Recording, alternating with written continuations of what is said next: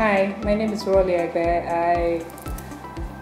I've been a professional for close to 25 years. I started off in banking and now I'm in oil and gas. I head human resource function.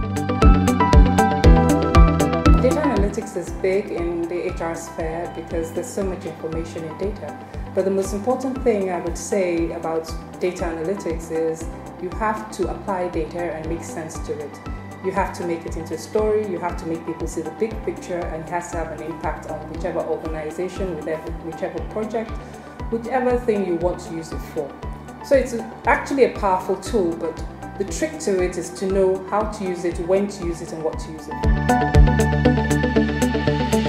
In today's work environment, you need people who are versatile with their competencies, skills, knowledge, and abilities. Your ability to move from one skill to another, it's an asset to whoever you work with, even if it's for yourself. Having a broad spell of skills will open doors for you. In today's dynamic workplace, you have to be flexible, you have to have those skills that will take you to the next level. So it's very important that one is analytic, one has leadership and soft skills and knows how to manage people, in addition to values of integrity, teamwork, and what makes the world tick. The same thing, to know what you really want to do. So for instance, I would use myself as an example. I started in banking and that gave me a financial background. Thereafter, it also mixed it up with relationship and customer management skills. And then I moved into oil and gas and I leveraged on the relationship and customer management skills, as well as some of the financial skills, because the first job I had in an oil and gas company was to manage credit, which is something I've never done before, debt recovery. And the baseline was managing people, having good customer relationship, managing relationships, because at the end of the day I ended up in HR. And HR is, apart from being analytic, apart from having to understand finances, having to understand the business, be strategic, it also has to be, you also have to be good with people, because in HR you have to be a face that people can talk to, people can come to sort out the problems in an organization. But finally, I think I'd have to say, from the little I've seen, I would like to encourage you guys. What you're doing is very, very key. I like it because I'm one of those people who actually like working with data and like presenting data in a way that would convince and make businesses make good decisions. I think it is so important, especially in what I do in HR. I don't think HR professionals should be scared of figures. They should be quite comfortable with figures, comfortable with presentations, comfortable with telling the story through figures. My name is Tope Dele-Oni. I work as a business consultant and operations executive with Galaxy Backbone. Galaxy Backbone is an IT company owned by the federal government. So I manage the business and the operations within the Lagos and the Southwest region. I have a first degree in sociology and I have an MBA in marketing. And I'm a certified business analyst professional. Like we were talking before the interview, a lot of us move around data, but we don't know how to use it. And it's not a new issue. It's been there for so many years. A lot of us come across data that we could actually analyze to our benefits. I mean, that advantage that the millennials have. You have a lot of information out there that you can actually use to creatively, which is what we did not have when we started off. And I think in every career, okay, take for example sales.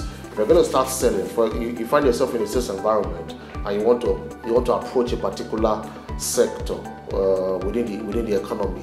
I mean, trends of the successes and the failures that have occurred in that sector will actually aid your your business development drive. Would actually tell you what are the things that are going to happen to you in the course of your business development. So data analytics for me in every sphere of the sector is very useful, and it also prepares you.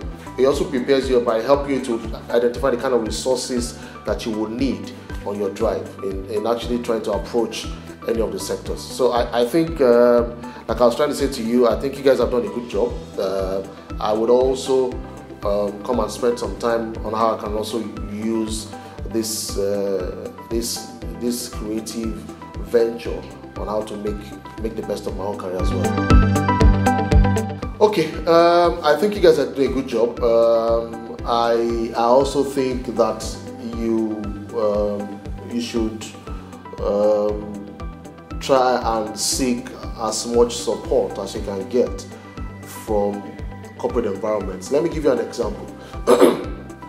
Depending on the industry that you want to approach, if you're able to do some kind of proactive data management service that you can document, that you can present to any of these, maybe the top 5 companies in a particular sector, and probably make a presentation as a backup to your submission. I think the sky is not the limit, the sky is the beginning.